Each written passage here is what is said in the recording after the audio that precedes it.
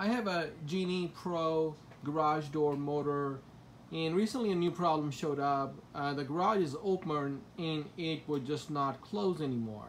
When I try to close it, I would just hear a humming sound and nothing else happens. So here is the Genie Pro motor, and here is what happens. So if I press the button, you only hear the humming sound.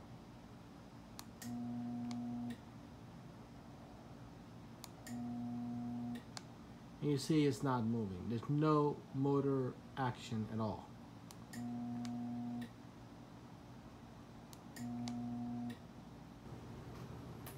The first thing we gotta do is disconnect the power cable. So this particular motor has screws on top here and same on the other side. You can look at it here, this one here. I'm gonna remove the screw.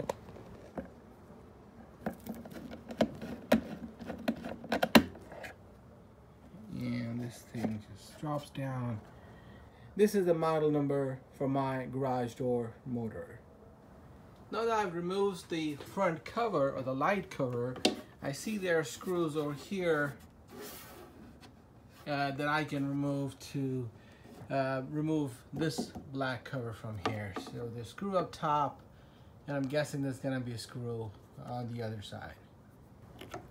Maybe easier if I put the camera down so I don't drop the cover. Now let's just remove this black case from the motor.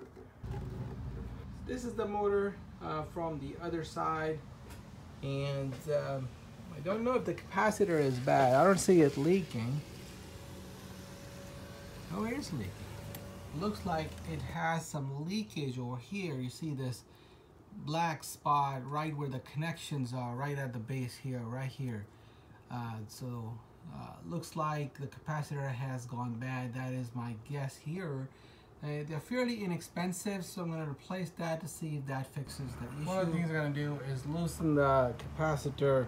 It looks like it's this screw here. Yeah, capacitor is loose, and we can now look at the model number. Pop it back in there. I want to research, see if where I can find this particular capacitor. I'm gonna order the new capacitor. It's gonna take at least some days to get here. But the other issue I have right now is my garage door is open and I need to close it. So most garage door openers have a little kind of safety switch over here. So this tab, this metal tab here, is if I can pull on this string, this is gonna disconnect from the motor, and that I can easily then lower the garage door. So there's the handle on here, there's a manual lock, and there's a handle over here to pull the garage door down from. So I'm gonna do just that. Here is the better angle on this. So this safety pin here, if I pull it down, this is gonna disengage from the motor, and it's gonna make the garage door all manual. So grab it from here, and it should hit a click. Now the garage door is all manual. And I can just grab it from here and pull it down.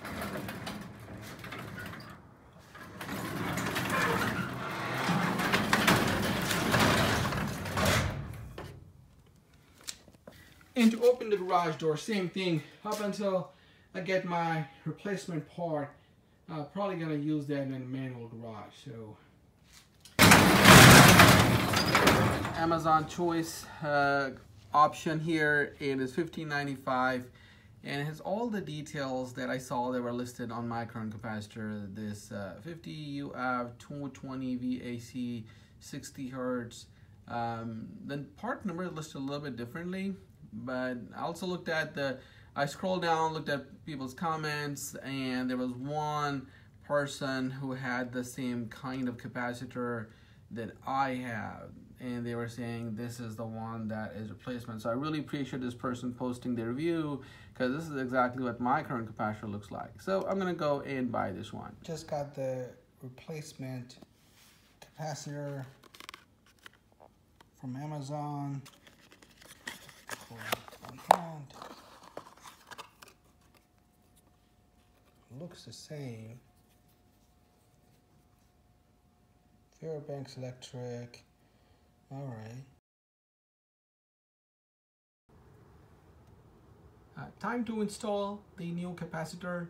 Gotta remove it from here. Remove the old capacitor from here. But before I do that, I'm gonna mark the wires to make sure that I remember where to connect them. And I'm gonna use this painter's tape. I just had it available. I'm gonna tape with just one set of wires, one yellow, one orange, to make sure I remember where the connectors go. Okay, so I have marked the right hand side of both connectors, the yellow one and the orange. I put the painter's tape, a little bit of painter's tape on it just so I remember. So time to disconnect it. And remember, it's not connected to the power supply, so that is important. Okay, remove that cable from here. Okay, and the other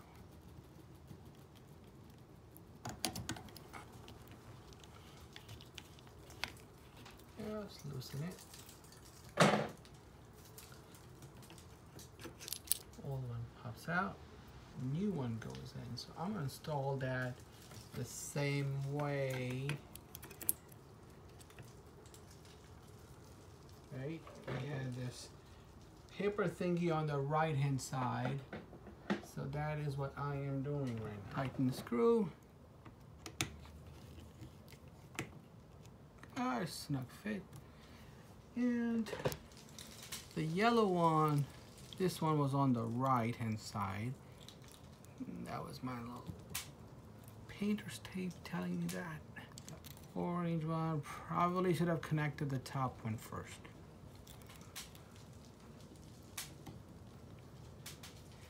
And then on the right hand side, the orange one goes right here.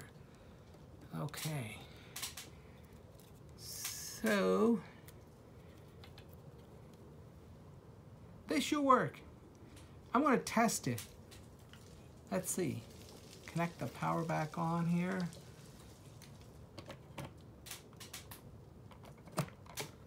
Then I'm going to put the pin back on here. So that is my pin here. Gotta push it back up.